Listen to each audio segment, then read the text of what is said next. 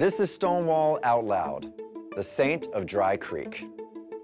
While growing up on a dairy farm in Washington State in the 1950s, Patrick Haggerty began to understand he was gay. At StoryCorps, Patrick tells his daughter, Robin, about the day he performed at a school assembly and his father showed up unexpectedly. I'm riding to school with my oldest brother, and on the way to school, I'm putting glitter all over my face. And my brother said, "What in the hell are you doing?" I said, "I'm putting on my costume." He said, "Well, I wouldn't be caught dead wearing that." So he dropped me off at the school, and he called my dad up, and he said, "Dad, I think you better get up there. This is not going to look good." So my dad drove up to the high school, and he had his farmer jeans on, and they had cow crap on him, and he had his clodhopper boots on. And when I saw him coming, I ducked around the hall and hid from him. And it wasn't because of what I was wearing.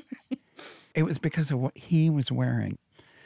So the assembly goes well, and I climb in the car, and I'm riding home with my father. And my father says to me, "I was walking down the hall this morning, and I saw a kid that looked a lot like you ducking around the hall to avoid his dad, but I know it wasn't you because you would never do that to your dad." And I squirmed in my seat, and I finally busted out, and I said, "Well, Dad, did you have to wear your cow crap jeans to my assembly?" And he said, "Look, everybody knows I'm a dairy farmer. This is who I am." And he looked me square in the eye. And then he said, "Now, how about you? When you're a full-grown man, who are you going to go out with at night?"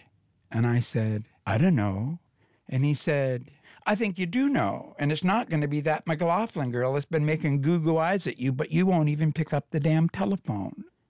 And I'm going to tell you something today, and you might not know what to think of it now, but you're going to remember when you're an adult.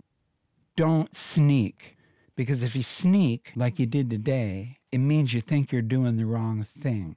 And if you run around and spending your whole life thinking that you're doing the wrong thing, then you'll ruin your immortal soul."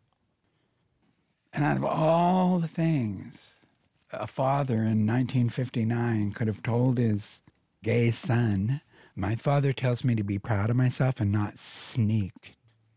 My reaction at the time was to get out in the hayfield and pretend like I was as much of a man as I could be. And I remember flipping 50-pound bales 3 feet up into the air going, "I'm not a queer. What's he talking about?" But he knew where I was headed. And he knew that making me feel bad about it anyway was the wrong thing to do. I had the patron saint of dads for sissies. And no, I didn't know it at the time, but I know it now.